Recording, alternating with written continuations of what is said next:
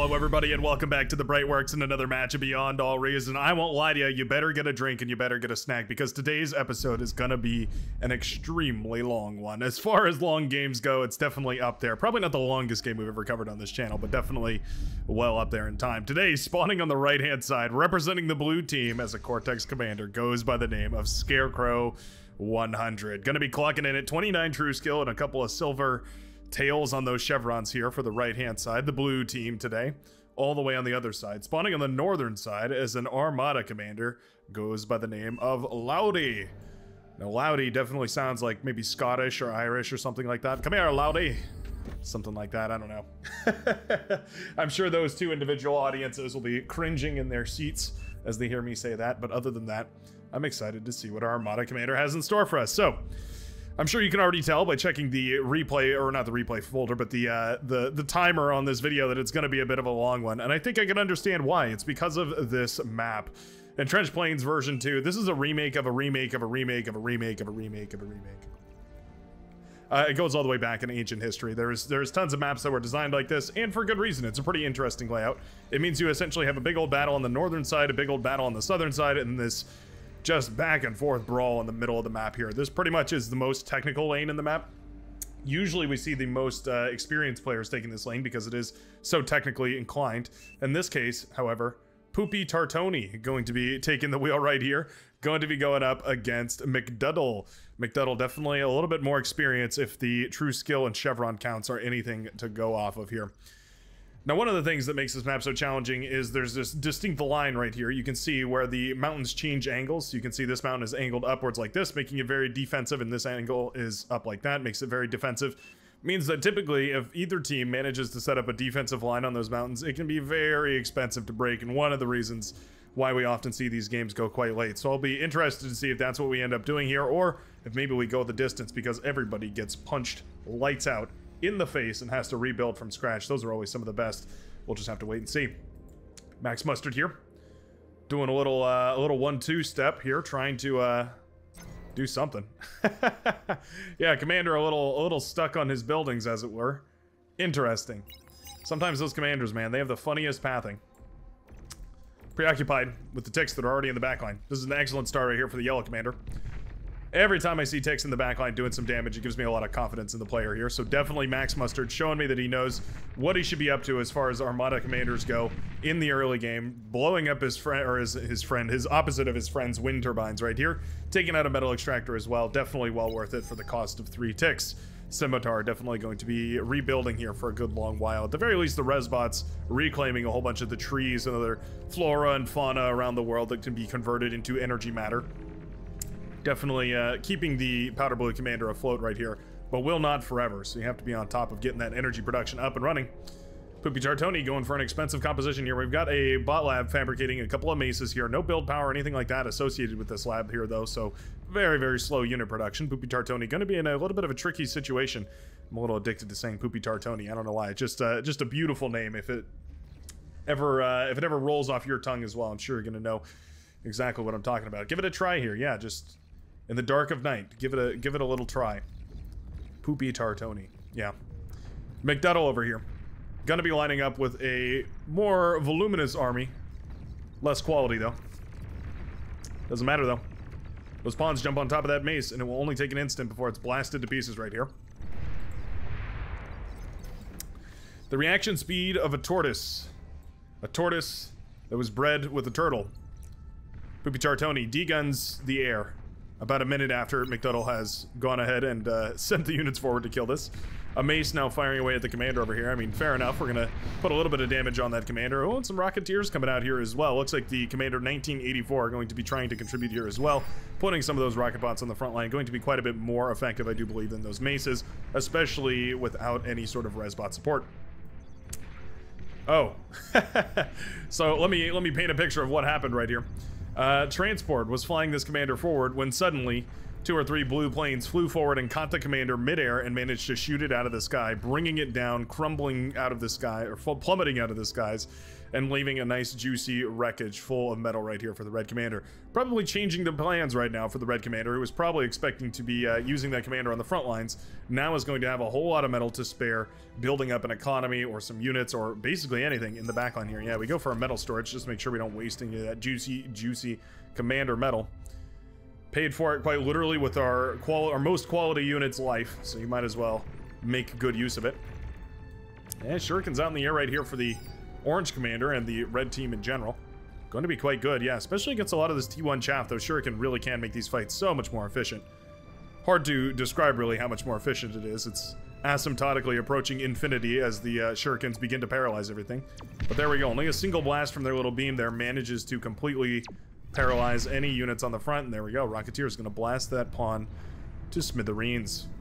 Grigulio setting up some light anti-air, so at the very least those Shurikens can't come any closer to the army, and down they will start to fall.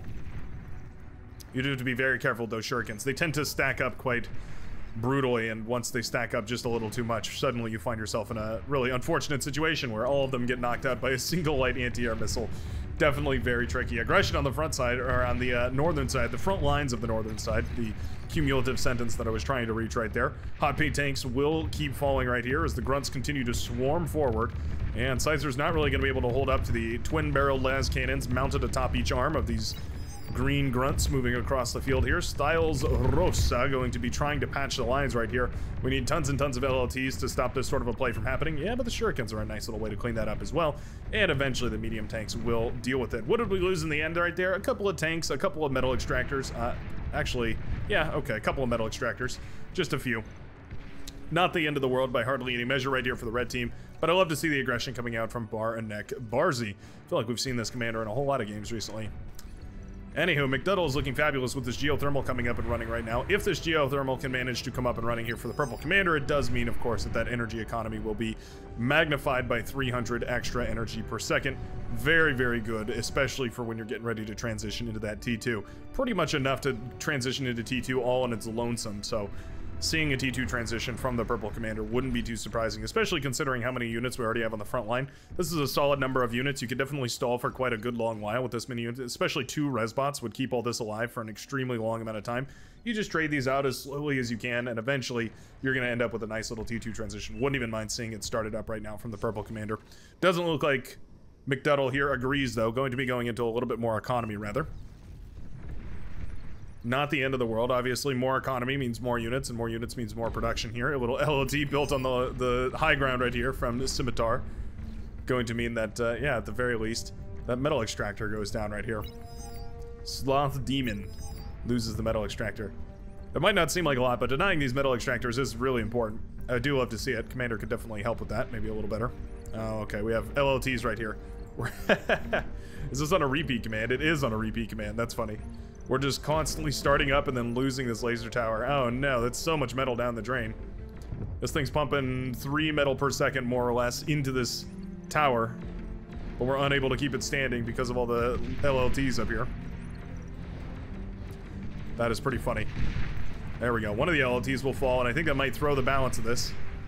This is a weird, a weird interaction. I don't think we've ever seen one of these before. Continually setting up the static defense and then continually being blasted down again. It's an immovable object, the LLT, versus the unstoppable force, the builder on repeat queue. This is pretty weird. I'm so curious who's gonna win this one in the end. I have a feeling it's gonna go towards the static defenses though, because each one of these that they kill, they get a little bit of experience, which is obviously well worth it. McDuddle, sans of a T2 transition, has instead decided to invest in more and more Rocketeers. Not the end of the world, however, the gauntlet is just about to be completed right here for Poopy Tartoni, who is well aware of just how dangerous these things can be up on the front lines. It's well guarded by LLTs as well, which does prevent the probably most obvious counter, which is just to send a whole bunch of pawns forward and try and overwhelm the gauntlet here. Excellent positioning as far as that is concerned, and that gauntlet is going to start firing away. Yeah, there we go. Relative to T1 units, it does certainly do... Oh, wow, that's a lot of build power. And on the front lines, too. Relative to T1 units, it certainly does a lot of damage. There is a jammer turret up right here, though, from McDuddle, who is definitely well aware of exactly that gauntlet was coming up and decided to counteract it by just hiding himself. Definitely a viable strategy. Barnek Barzy trying to move forward here too, but those riot tanks are so punishing. Yeah, as soon as your tanks get within range of those riot tanks, they stop. They stop moving completely, and it's very annoying. Riot tanks actually with an interesting synergy I hadn't thought of before, but the shell shocker is obviously quite powerful against static targets, things that aren't moving. The riot tanks capable of maybe not necessarily inflicting so much damage, but being able to shut down these units or at the very least stop them from moving. Yeah, there's a kind of interesting synergy there where the shell shockers can suddenly make the, or pardon me, the riot tanks, the pounders can suddenly make the Wolverines so much more effective. Huh. Interesting little interaction between those two I had never even thought of before. Ah, man, the AoE on that gauntlet. It is rare that I crown the gauntlet an efficient enough unit to be put down on the front line with 1,250 metal worth of cost. Very, very difficult to find an efficient way to use one of those, but here we go. Taking down already quite a few of these forward rocket bots up here. We are going to repair command, by the way. Honestly, I feel like we should just reclaim these damaged ones, right? It might be more cost efficient to just reclaim those and use them to go for that T2 transition again. Yeah, I'm not really sure if the advanced solar panel is the right move here. I mean, we do have the, well, we had the geothermal until it was barraged by all of these Wolverines over here. That's actually quite nice. Quite a cool little play right there. Big old fighter clash over here as well. I think we were trying to accompany this little breakthrough of medium tanks. Well, maybe not a little medium tank breakthrough, actually. We do have in grand total for the green commander, eight medium tanks as of right now, eventually shut down by the shurikens, and the fighter support not able to break through the orange air wall. Beautifully done right there by the orange commander. I'm sure his team is going to be grateful to have that many fighters up in the skies protecting all their valuable assets from paralyzation and the like. Heavy laser turret up here will eventually win out. I guess the winner will be the constructors after all. Ironic to cut to that right as it gets obliterated. Beamer turret trying its very best as well.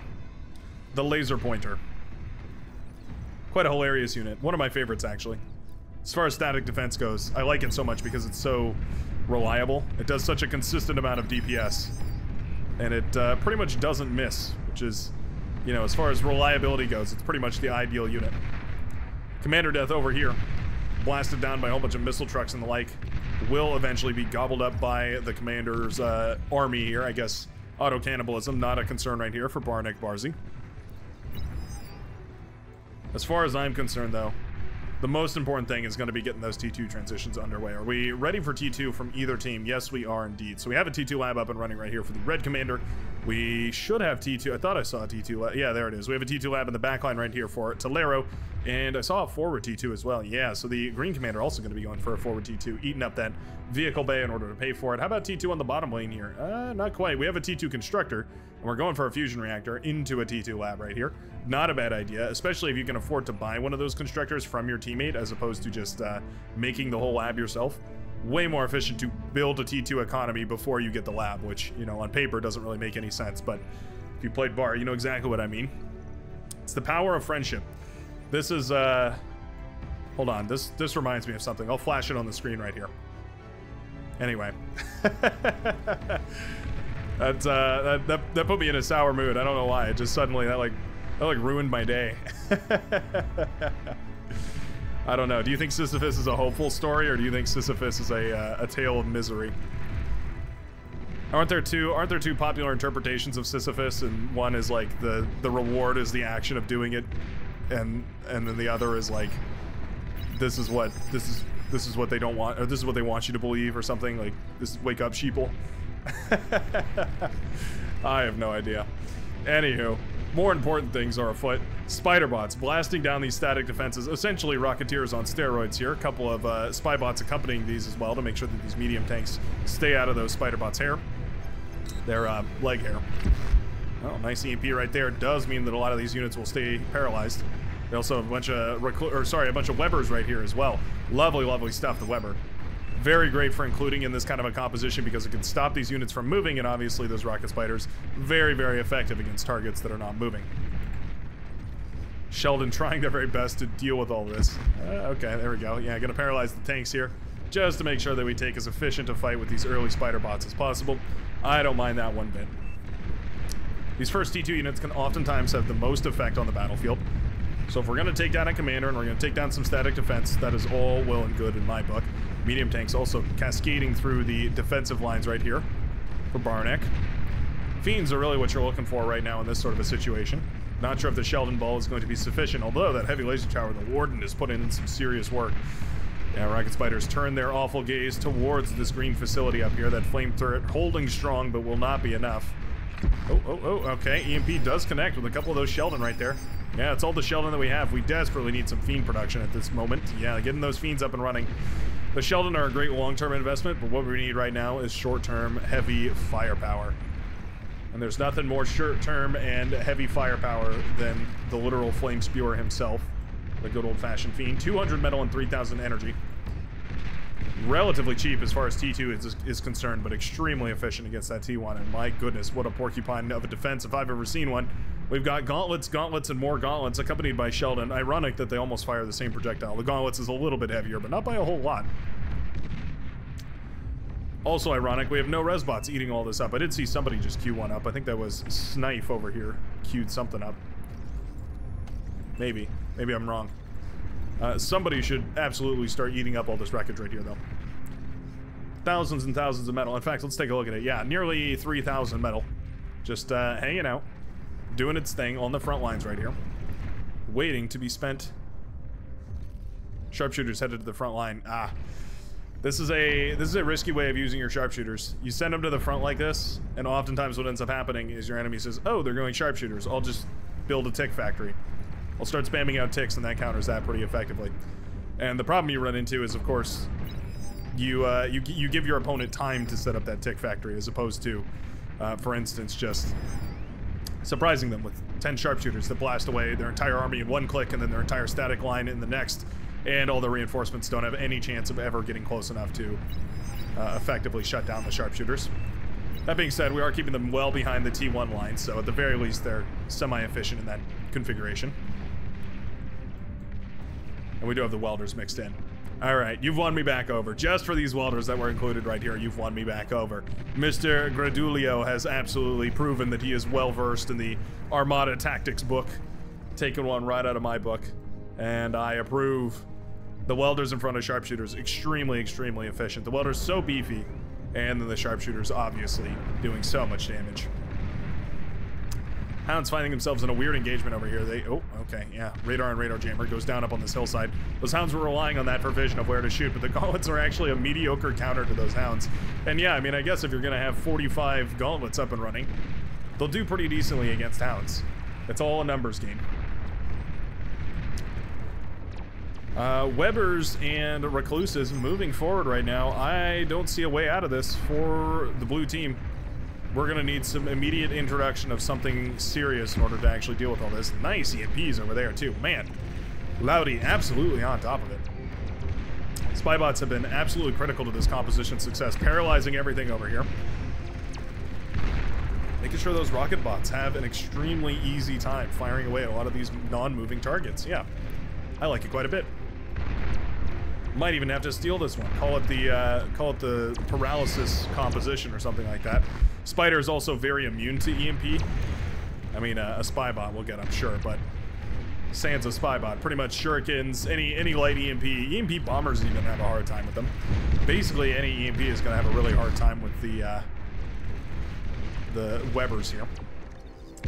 Them, along with amphibious units, have a little bit of a resistance to EMP. It's one of those rare cases in this game where there's an actual quote-unquote armor value, right? Northern side, the point being, looking fabulous right here. Yeah, just mass fabrication in the backline. Not a bad idea whatsoever. The other nice thing about these Webbers and Spybots is, of course, they can reclaim. This is something I didn't even know for the longest time, but yeah. Spybots, more than capable of reclaiming, of all things. Means that you can use them to pick up the corpses of your enemies. Say, for instance, you need to sneak into a certain area and reclaim everything that they've got. Spybot will do it for you. What on earth was that? We have was that a scuttle or a bedbug or something? Oh no, we've got a turret firing from somewhere. There it is. Going completely blind. Yeah, it was just dump firing into the same spot over and over here, but we accidentally parked our units right on top of it for 2 shots, and down they go. Gotta be so careful about that. With this kind of an advantage, it would be impressive if somehow Loudy managed to throw away the lead here. We have so many rocket bots coming up right now, but I think now is really the time to go for some eco. I could definitely see this being an excellent opportunity. My goodness, we actually have a lot of wind turbines back here, but I could definitely see this being a good opportunity to pump out an APHIS. You can see 4,000 metal in the bank. Oh, sorry, no, that was a different commander. We have 800 metal in the bank. Certainly, if we stop unit production, though, and we just reclaim off this front line, you're going to have a tremendous amount of forces on the front lines. Oh, that's a bit cheeky. Okay, well, somehow the Webbers have caught a plane. That's definitely the screenshot. I haven't seen Webbers snatch a plane out of the sky before, but there you go. Anything can happen and beyond all reason. For some reason, I feel like those orange fighters really took that fight inefficiently. Not even entirely sure why. Just felt like they chose the wrong targets, every single one of them right there. There's a tremor firing away. For some reason, this tremor seems to be fairly effective while moving. That's odd. Typically, the tremor is hilariously ineffective when moving. I wonder if they adjusted this thing. I called for an adjustment that was, I say that as if I was the authority on this. I called for an adjustment that essentially allowed it to fire whenever any unit was inside its box. It would just let loose a firing, it would just shoot a projectile up into the air. The way it used to work is it had to acquire a target and then it wouldn't fire until it was absolutely centered on that target. And what actually ended up happening was you would have this weird situation where it was just kind of bouncing back and forth between targets but never actually connecting with any of them. Seems to me like this is actually going quite a bit better. Maybe it was just a targeting reference reframe. They just made it so that it could retarget a whole lot quicker. That's certainly possible. Oh, there are some bed bugs coming out. That's funny.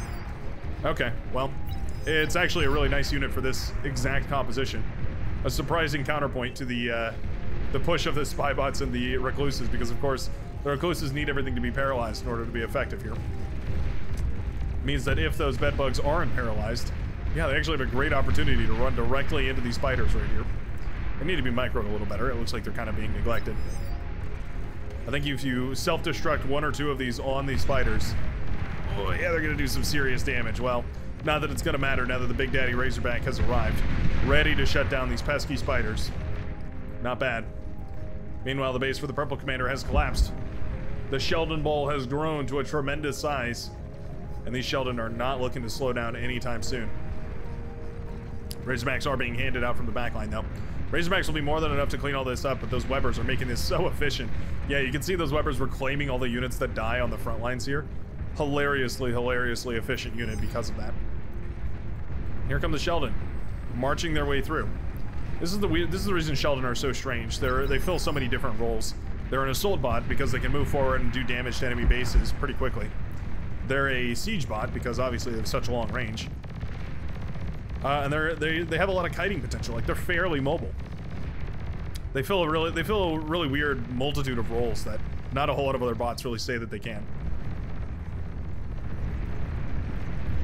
Shutting down a lot of the production right here for the Green Commander as well as the Purple Commander. That's always nice. Southern side, however, despite the northern side looking fabulous, those Razorbacks are going to put in some serious work. Southern side here now in a whole lot of trouble. Yeah, Welders marching forward. Do we have any more of those sharpshooters left? Looks like most of them have gone down. That's okay, though. Looks like they broke this line, shot down the commanders over here, completely ravaged the T1 defenses, unsurprisingly. And now it's going to be the red team on defense. T2 fighters are pulled, and those will shoot down those gunships lickety-split. Down they go, falling out of the sky. And those are expensive, too. Those are 370 metal apiece, lots of energy as well. Definitely expensive to lose a whole bunch of those. I mean, it's not the most expensive thing in the book. Certainly, it could be dragons. That would be even worse, but yeah, losing those wasps takes a lot of your capabilities out of your hands, too, as well. Indicates that, yeah, you don't actually have a tremendous air wall now, which is probably what the blue player is thinking. Hey, wait a second. There's absolutely no anti-air defenses. There's a couple going up right now. A flak turret about to be built. But until then, there was basically no anti-air defenses as far as air units go anyways. Razorbacks having a field day. Finally, a spy bot will catch it and allow these rocket spiders to fire away at it. Webbers included here to keep it paralyzed.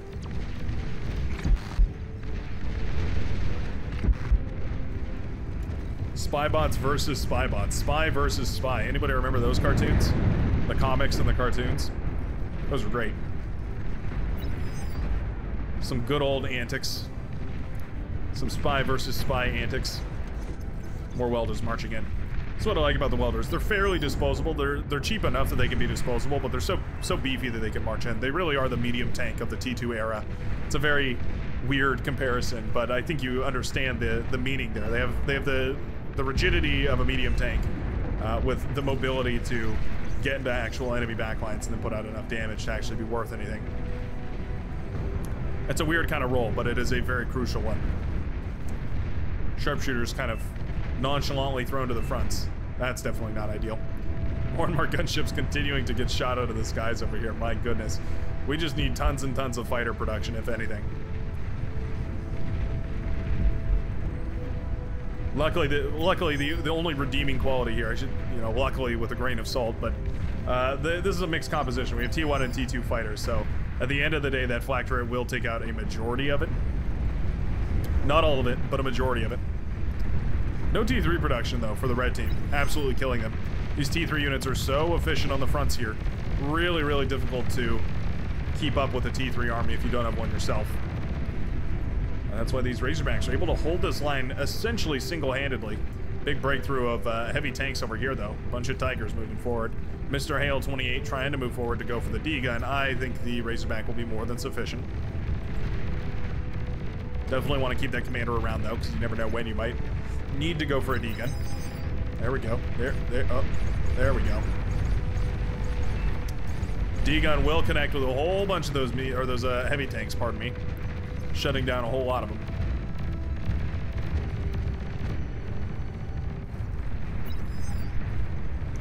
I think that will be deflected quite nicely. Yeah. So far, the Air Forces have been spectacular at shooting down these gunships when they overstep right here. Wouldn't mind seeing them pulled again right now, but the blue player obviously a little concerned about making sure those heavy tanks don't make it into the enemy backline. Or into the friendly backline, pardon me. Another green Razorback marching across right here. Oh, it finds the T2 lab. Yeah, that could be huge. Pops some of the build power, keeping the lab alive. Very, very nicely done. Those gunships, though, more than enough to blast down that Razorback in time. It's exactly why those gunships are so useful. They're a very neat, a very easy solution to a T3 problem. And I think the era of the the era of the Spider Bot really is over. I appreciate it, trust me. The Spider Bots is probably some of my favorite in the entire game. Just as far as like stylistically goes, but also how thematic, right? This unit paralyzes its food before devouring it live. What a perfect representation of a spider, right?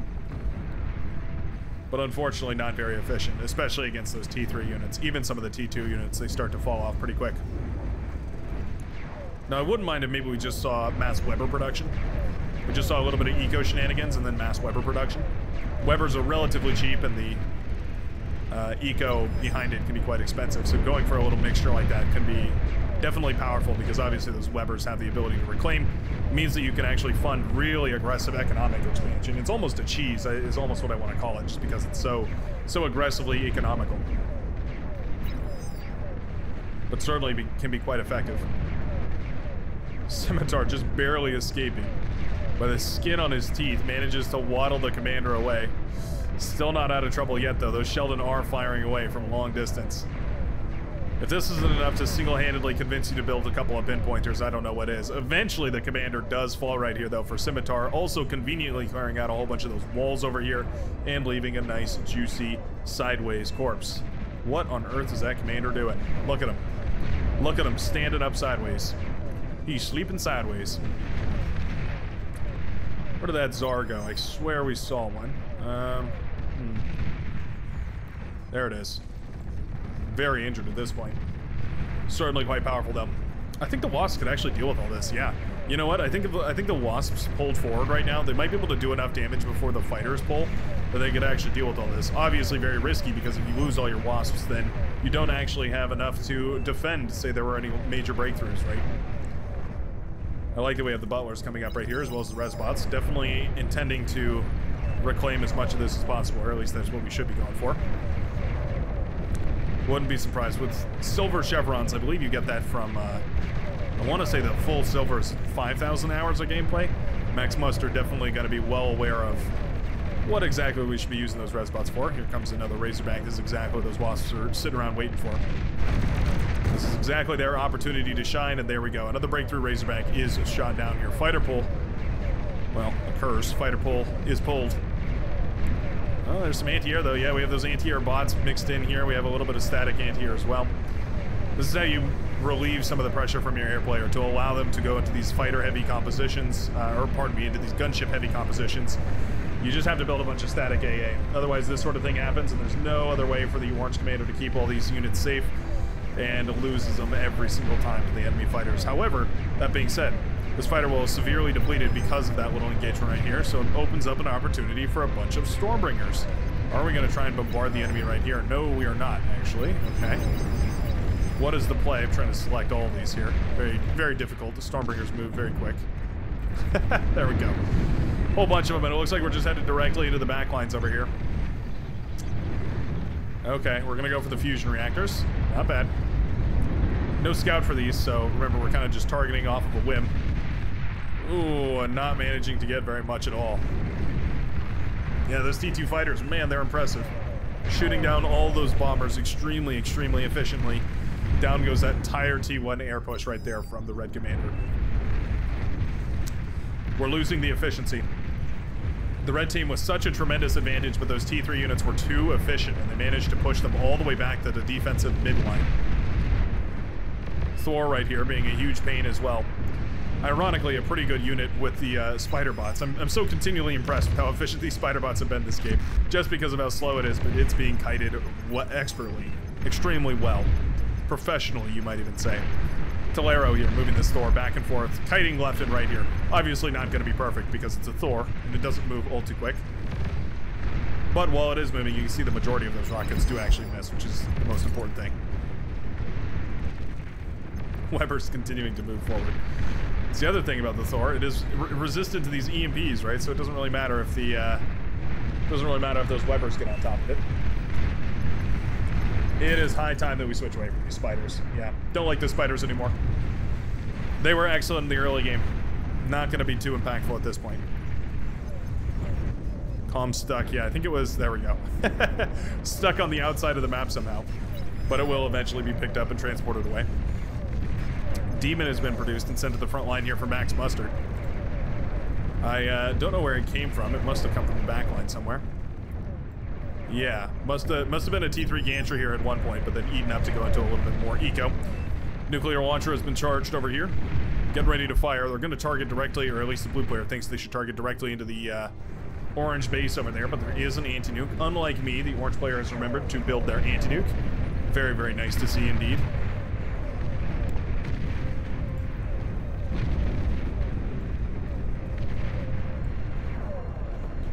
Man, those demons are efficient.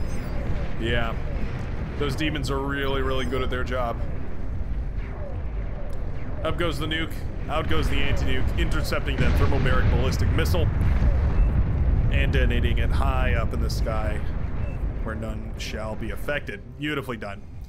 Looks like that was built just about in time. There's no more charges on the anti-nuke. You can't even see where it is. It's somewhere in this mess. There it is. OP, yeah. Halfway charged at another missile too, so nicely done at the very least that we managed to get that anti-nuke up and basically exactly on time in order to counter on that.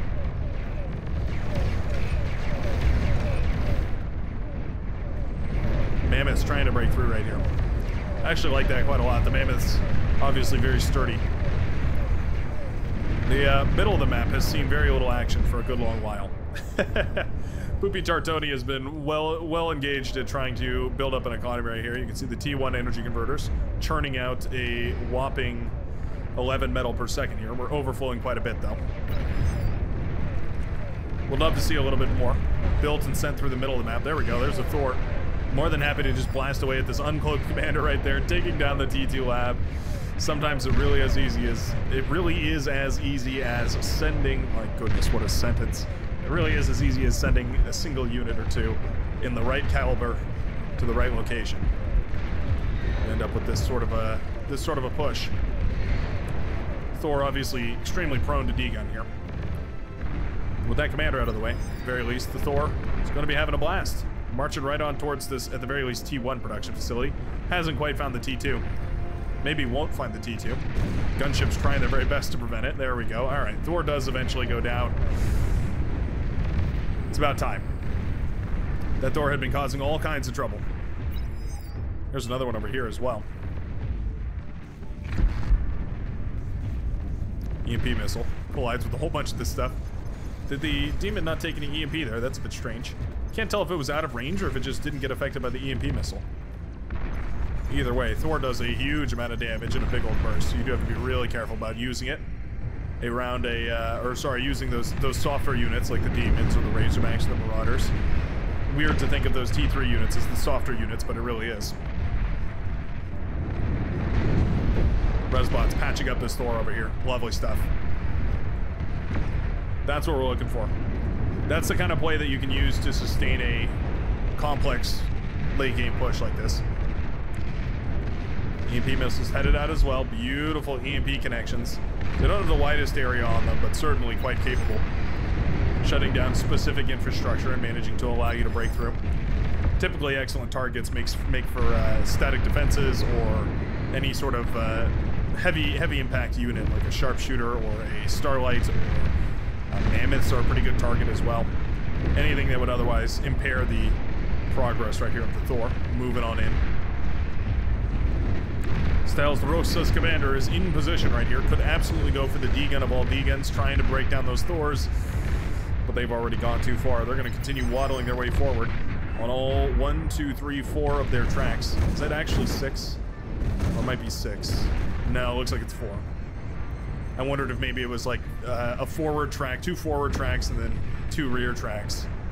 And then 2 side tracks. But no, it looks like it's just 4. 2 big ones and 2 small ones. Fair enough. The Maroon Commander does go down. Fighter pull. Sends a whole bunch of these fighters careening into each other. My goodness. The air pull is immense. The dedicated... Oh, that's a nice nuke right there. The dedicated blue air player taking on 2 half-dedicated air players here for the red team. Not the end of the world. You can definitely make that possible, make it happen. Behemoth marching to the front, by the way. And these anti-air trucks actually doing a great job.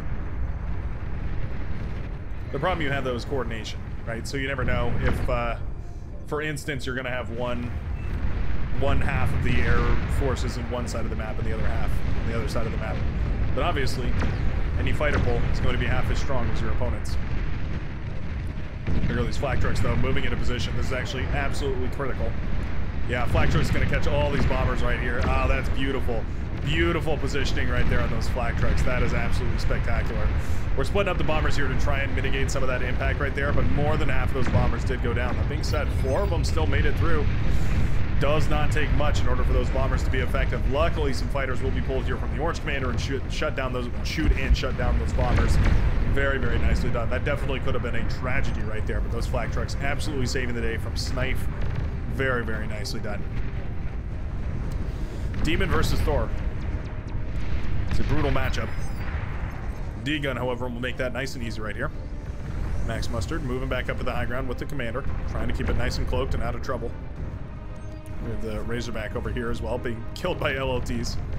Bit of a rare one. Oh, Mustard didn't realize. Oh, no. Oh, Mustard didn't realize the Razorback was so close, and it immediately kills the commander. Does not take long for those T3 units to melt down those commanders. It's one of the things that makes them so dangerous, especially in the late game. Killing those commanders. Obviously, the goal of Beyond All Reason is killing all of your opponent's commanders. You can see the blue team, the red team at 2 commanders right now, whereas the blue is sitting on a much more reasonable 5. I would be so scared with this Behemoth sitting so far forward without any sort of T1 unit support. The lack of units supporting this Behemoth right now really scares me because, of course, a D-Gun could ravage all 20,000 metal of that Behemoth. It is, however, a convincing defense in the middle of the map right here. Hardly anything is going to be able to break through this middle line reasonably efficiently, anyways. There we go. Demon on the top has been completely blasted apart here. Arbiters and Sheldon Ball.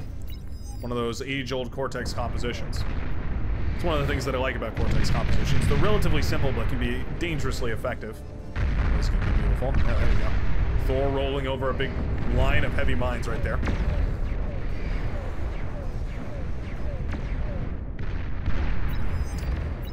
All you really need is a bunch of Sheldon and a bunch of Arbiter, and you pretty much got yourself a really rock-solid composition.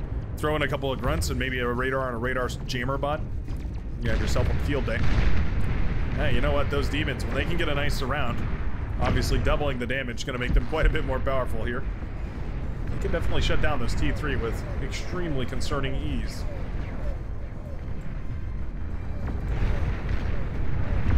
I think this behemoth could turn the tide of this, though. I think if we chose to support this behemoth a little better, sending a big tick spam forward to accompany this behemoth, sending a grunt spam, sending any kind of spam, really, I think it might actually make this behemoth the turning point of this game. Obviously real tricky. You have to make sure that you keep that thing well clear of commanders that want to degun it. Easier said than done in virtually every sense. Static defense is coming up, though. We do have a Starlight, or sorry, a Polestar that was built up here, the static Starlight. A little fighter way of colliding with each other as well, up on the northern side. Very nicely done. I think at the end of the day, yeah, it's going to be the Orange Commander who actually takes to the skies and manages to win that air fight. Demons and gunships also shooting down a Titan that was marching its way over here, actually. That's a really nice catch. 8,000 metal lying on the ground. Obviously going to be quite nice for cleaning up. A Resurrection Squad wouldn't be the end of the world either, though.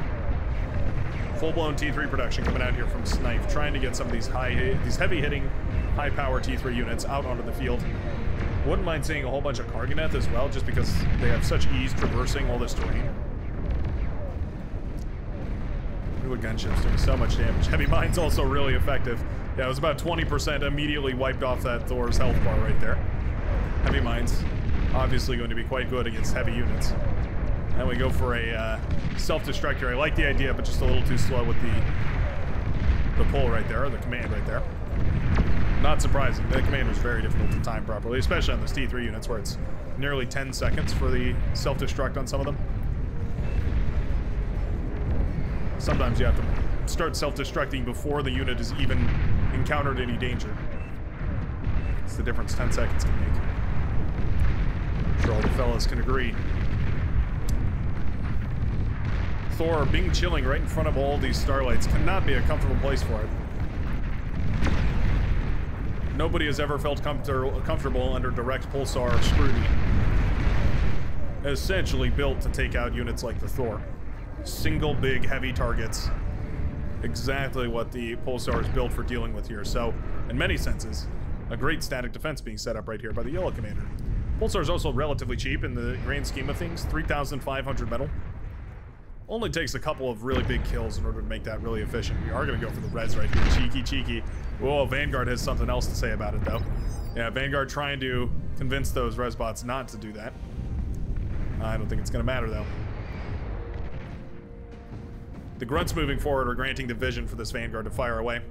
Beautiful connections right there. Oh, that hurts so badly. The explosion and the aftershock taking out each and every one of those res bots. Beautifully done. Yeah, I don't think we're going to be able to resurrect that with that much grunt coverage right there. Indeed, a bunch of the res bots coming out right here from Poopy Tartoni. We had some other ones there as well. Yeah, 1984. Also getting involved in eating up a whole bunch of that big tank, as well as anything else we can find. The Juggernaut Demon Behemoth push. That instills fear in even the most stalwart of Beyond All Reason players. Certainly the direct counter to any heavy T3 unit is the Behemoth and its D-gun-like blast. Extremely capable of mass devastation. This little LLT is quite good against chaff, too. Make it a formidable force for pushing into bases like this. Still, though, absurdly prone to degunning. Love that we have these anti-air trucks still, though. Keeping the anti-air truck production around is actually really nicely done. Spread those out quite a bit and actually just use them to be, kind of forward-moving anti-air defenses can be really, really powerful. You can imagine if that sort of thing had been accompanying pushes on the southern side here, and encompassing any of those pushes with any sort of anti-air capabilities would have shut down shurikens, anything like that. EMPs do connect with the demons, by the way. That earlier EMP made me wonder if maybe the demon had its EMP status removed, but I think it was just barely outside of range of the EMP missile. This is a great use of the Thors, though. Yeah, textbook case for using the Thor. EMP these pulsars so that they're not blasting away at your super heavy tanks, and then marching them forward here to deal with those static defenses. Now, luckily for the Yellow Commander, these gunships are on top of it. They're going to start blasting away at all this, causing quite a lot of trouble. Not bad. Scarecrow going for it. I think we took down one of the behemoths already. Oh, so close. Commander is revealed. D-Gun's down some of the demons, but it will be killed right there by the Behemoth. Behemoth, obviously the primary target right there, so not taking it down is a little bit worrisome. Nuke connects with that big bowl of T2 units in the middle of the map here as well. Always good to see.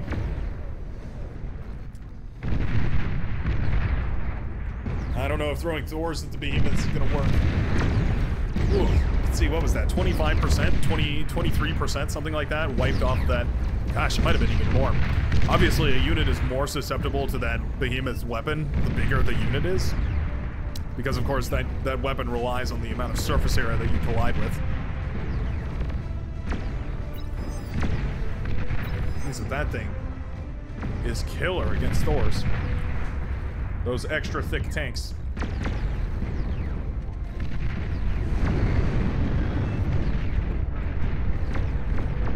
Need D-Gun, cries out the blue Commander Scarecrow, and I couldn't agree more.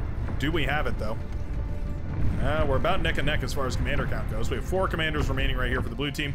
Mr. Hale, one of them, sitting around over here on this right-hand side. Wouldn't mind seeing that being moved up to the front line, either via a transport, pardon me, or just by walking on over there. You have plenty of time. It's not like the Behemoth moves all too fast. Whoa, where did this come from, though? Oh, no. Thor in the back line, causing some trouble. Must have just rolled its way around, up, down, and around the hills. Oh, no. Finds its way directly into the build power of the Hot Pink Commander. 1 or 2 shots well targeted should be enough damage.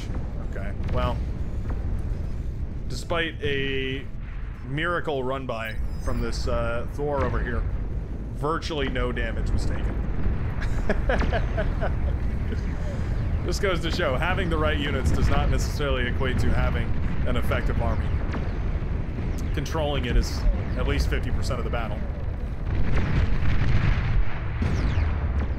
That was about 20%.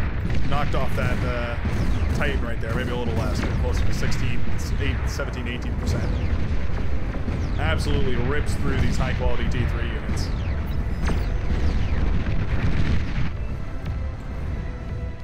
Speaking of Thors in the backline, though. Nuclear bombers. Tasked with turning that Thor into a pile of molten slag. Molten thermonuclear slag. Juggernaut on the southern side, gonna start blasting away here as well. Absurdly tanky beast of a unit. Not altogether the most powerful, though. I feel like if you were to power scale all the units, the Behemoth has got to be on top, right? I think there's no other unit that can really crown the Behemoth as far as sheer damage potential. I have seen some nasty Behemoth trades in my day. Things like Behemoths firing into big balled up groups of Thors, knocking 20-30% off each Thor, and hitting 4 or 5 Thors in a single run. I do wonder what the record would be. Maybe the record would be a Behemoth firing into a group of other Behemoths. Scimitar will D-gun down the Juggernaut over here on this side. Wonder if that might have been necessary. Honestly, I think that Juggernaut was already pretty close to death right there. I can't help but wonder, oh, interesting. Its debris wasn't wiped out here. That seems like a little bit of a bug. Anywho, can't help but wonder if maybe that was a little bit of a mistake, actually. It looks like that Juggernaut was pretty close to dying on its own anyways there. Maybe leaving it alive and just letting it die of, you know, natural causes, quote-unquote, would have been the right idea so we could go for the res. In fact, I think whoever reses more here on the southern side is going to end up winning it.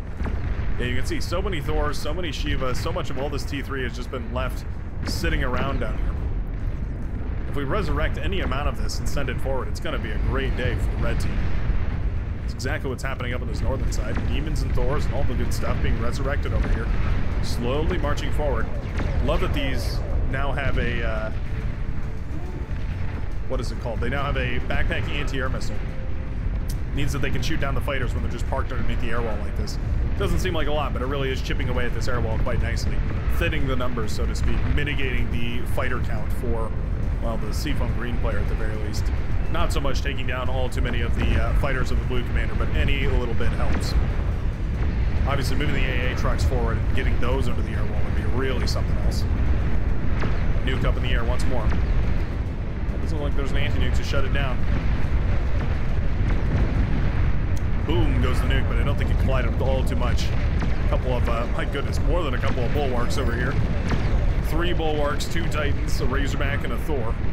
All walked into a bar. So this is the start of a great joke. We have these random T3 units that Mr. Poopy Tartoni has been building here. Not using very much, but building. And there's the Dragon Army. Pretty much any time you're up against a Cortex Commander, you can almost always count on them to build about 400 dragons. It seems to be impossible for Cortex Commanders to ignore that dragon button and going for something in the air. Fair enough, I suppose. Who wouldn't want a 40-ton brick that shoots fire and lasers and anti-air missiles off of its rear? Pretty compelling argument, if I do say so myself, even if it comes at a price tag of 5,000 metal apiece.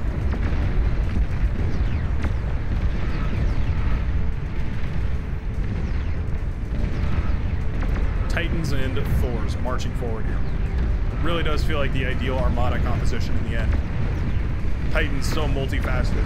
They have their little hand cannon impulse blasters, perfect for dealing with chaff. High enough damage they can deal with T1 and T2 stuff relatively efficiently. Not so high damage though that it's very effective against T3. And to make up for that, of course, they have their little tachyon beam backpack.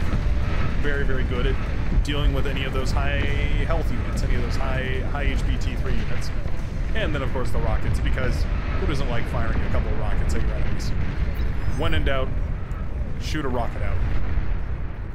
That's what I always say. Demons burning forward here. Doing a damn good job of it, actually. Scimitar's commander will be obliterated, and the hellfires that follow the demons everywhere they go. Titan now marching forward on the southern side. These demons need only march forward right now, and I think they're going to be able to absolutely devastate this southern part of the world. Yeah. Titan putting in a good fight right here. But the demons are just too quick. You know, that being said, that backpack tachyon beam, very, very good. I underestimated just how effective it would be against these demons. Here come the gunships, though. Massive gunship pull. My goodness, the fighters are right on top of it. Oh, no. Eventually, they do manage to take out the geothermal. I don't know if that was worth it. 3 or 4 bombers could have effectively done the same thing. Certainly would have been quite a bit more cost-effective to go for 4 bombers and 10 fighters, but either way, I guess at the end of the day, we did shut down that T3 production facility right here for Gradulio, the Green Commander, meaning that at the very least, for the time being, the southern side's T3 production will be relieved. That being said, I suppose the influx of forces on the southern side, for as far as the red team goes, means that now the blue team are going to send a whole lot more attention down there, so we can see the Seafoam T3 units heading in that direction. Luckily, these Resbots have patched together quite a nice army to hold the lines right here. A couple of Shiva, a couple of Razorbacks, there's a Demon and a Thor. All looking pretty good. Those dragons up in the sky, burning away at one of these Juggernauts that's coming through. Down it goes. All those I want to call them demons. All the dragons will fly on back for repairs over here. One of those rare, weird cases where the air repair pad becomes useful when you're playing with dragons. Pretty much the only time, I think. I mean, I can't really imagine. Maybe something like a nuclear bomber strategy might be effective too. Those have a fair amount of health. There's those Legion units as well, which have a decent amount of HP. That was complicated. Juggernaut exploded, killed the commander. Before the commander died, it fired a D-gun. The Titan killed the Juggernaut. Juggernaut killed the commander. Commander killed the Titan over here. It was like rock, paper, scissors. Kind of beautiful, actually. Beyond all reason, rock, paper, scissors. Here come the Resbots, though, trying to patch up anything they can find. Lovely stuff. Push on the northern side, looking unstoppable. Push on the southern side, looking unstoppable. Who will pull the trigger first? Titans need only avoid the commanders to make sure that they don't get D-gunned. I'm pretty sure we're aware of this commander over here. Our hesitancy to move any further south indicates to me, at the very least, that we're aware that Max Mustard's commander must be alive over here somewhere.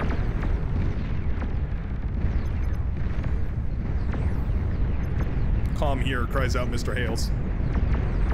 Or Mr. Hale 28, pardon me. Max Mustard hiding over there. knows it's only a matter of time before that commander is discovered.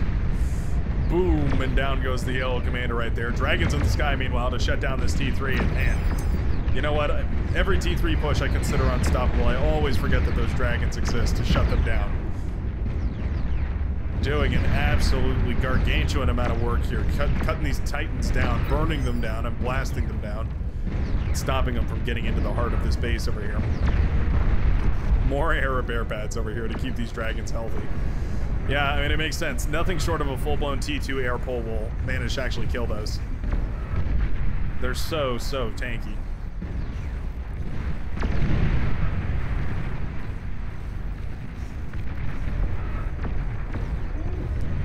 It's one of those few units in this game that doesn't have a multitude of ways to address it. That's what the dragon is. It's a problem that only has one solution, and it's mass T2 air. There's basically no other way to really efficiently deal with a mass dragon player other than a mass fighter player. I've been frustrated about that in the past, but maybe that was just me misunderstanding the matchup. Certainly fair enough. User error accounts for like 99% of errors or something like that. Doesn't make it feel any better though when 10 of them roll into your base and you just have to watch the world burn. Laudy has actually gotten a commander that was resurrected, I believe. Yeah, resurrected commander up here on the front line. Not bad, actually. Oh, yeah, we're having a little issue. There we go. Managed to degun that Titan. That's quite nice, actually. Cheeky little commander on the fronts, degunning down T3 units. Feels a little bit risky, obviously, but I guess you can always just pick that commander back up using this mass resbot army. Not bad. This is the reason why I hotkey or auto-hotkey my resbots, by the way, so that I can control all of them, so I don't just have some slackers hanging out not doing anything.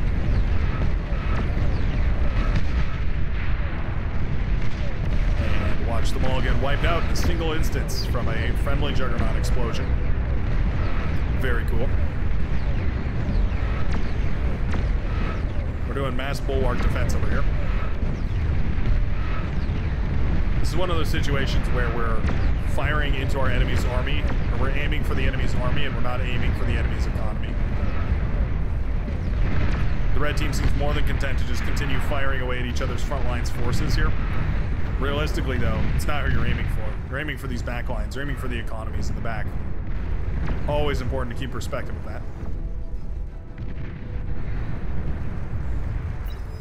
You risk trading your army for effectively no value otherwise.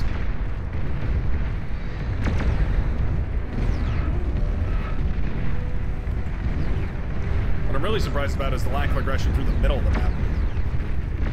Really feels like we haven't seen the purple commander or the brown commander either send units forward to try and aggress the middle of the map here. It is very tricky, obviously, when you send units forward in the middles of the map. Anybody from any side can collapse down on top of your army. Makes it very tricky.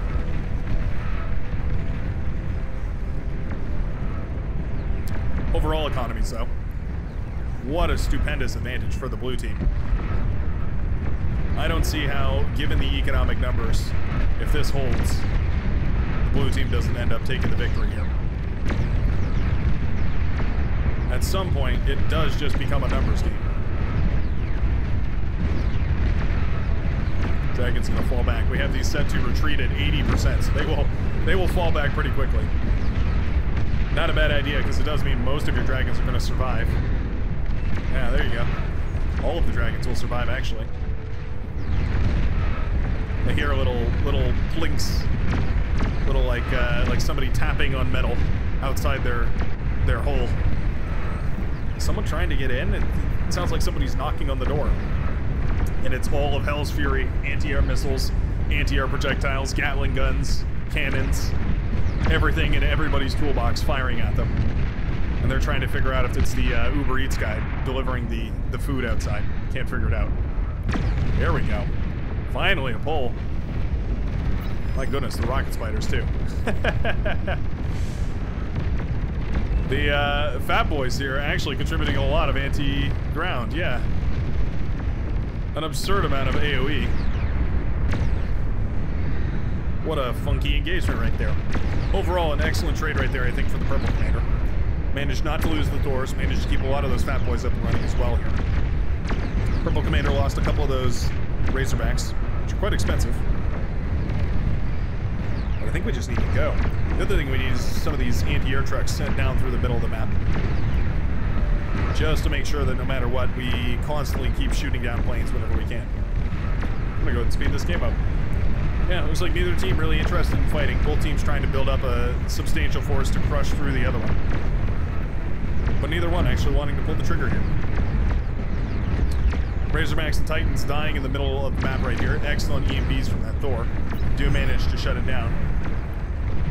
Fighters pulled near the middle of the map. I wonder if we're going to go for an air scout. We do have a whole bunch of those scout planes. Yeah, there we go. Going to send those across. Always good to try and go for an air scout whenever you can. Nicely done by the Orange Commander, though, to shoot those fighters out of the sky over here. Titans and Behemoths going head-to-head. Well, Titans and Juggernauts actually going head-to-head with the Behemoths. Staying out of range of that Behemoth cannon, though, very important. You can see the Titans and Juggernauts dancing around over here because they do not want to stay within range of that. Mass Titans moving through the middle of the map. Taking 2 steps forward and 1 step back. Slowly but surely. They're keeping an eye out for those dragons, though. I can tell you right now, that's exactly what we're keeping our eyes open for, and there they are. Half the army pulls back, half the army pushes forward. No way you're going to break through with that sort of commitment. And just like that, those dragons are going to have another feast. Every time those dragons kill something, it just feels like we're going to see 4 more added onto the pile using the metal of whatever they burned down. Such a frustrating unit to go up against, because unless your air guy doesn't pull, or unless your air guy pulls all of the T2 fighters to try and kill the dragons, there's just no way you're going to kill them. It requires a little bit of teamwork. Not the most teamwork, but at least a little bit.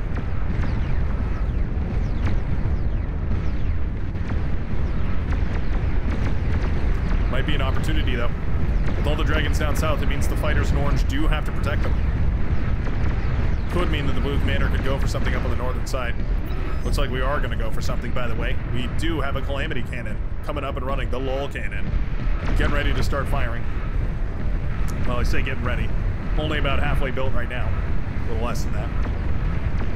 One of those projects that you start up with the intent of ending a game. So the question is, how many bases can this hit? Looks to me like the answer is going to be about 3 or so. Yeah, I would say probably the majority of the red base is going to go.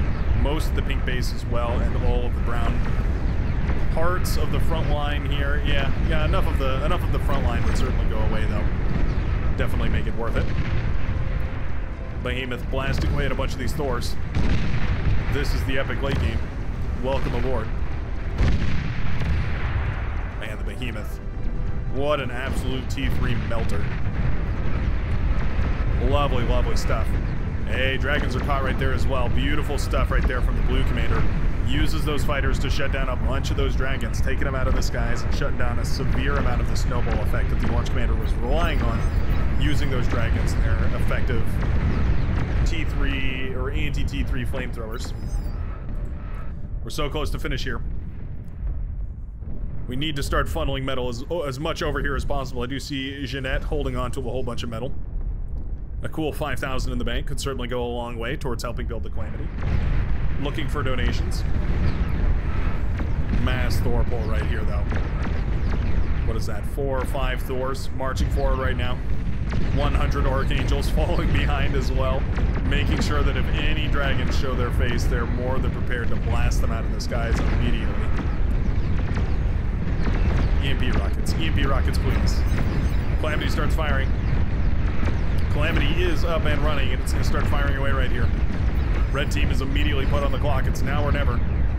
Curious how these Archangels are going to do against the dragons. I really want to see it. I think the answer is poorly. Despite there being, how many in total? 50 Archangels in total. Barely scratching those dragons still. But luckily the Calamity is firing away in the backline.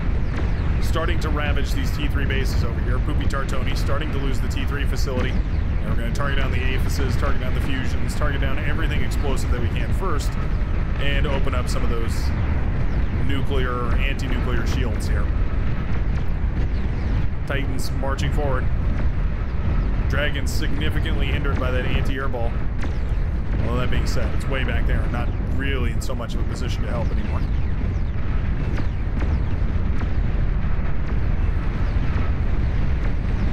Calamity might just be enough to turn the tides, though. Yeah. Yeah, I would say so.